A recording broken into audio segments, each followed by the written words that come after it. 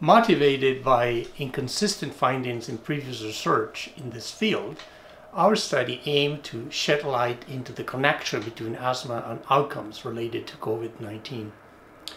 To accomplish this aim, we conducted a prospective investigation within an integrated healthcare delivery system in Northern California.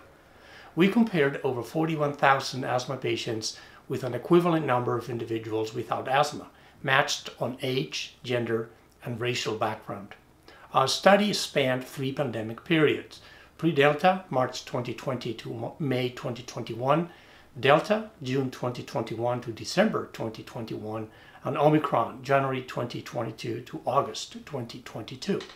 We collected data from electronic health records encompassing demographic details, comorbidities, COVID-19 test results, hospitalization and ICU admissions, and vaccination status.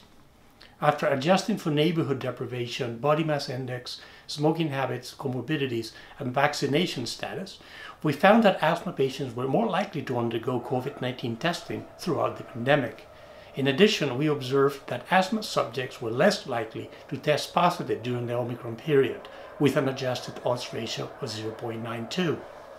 Relative to controls, asthma patients had an elevated risk of being hospitalized due to COVID-19, with an adjusted hazard ratio of 1.33, but only during the pre-Delta period.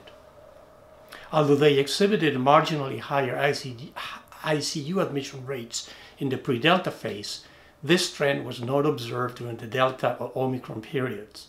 Notably, the increased risk of COVID-19 hospitalization connected to asthma was more pronounced in severe asthma patients and in women compared to men. In summary, asthma seemed to be associated with a reduced risk of COVID-19 infection, but only during the Omicron period.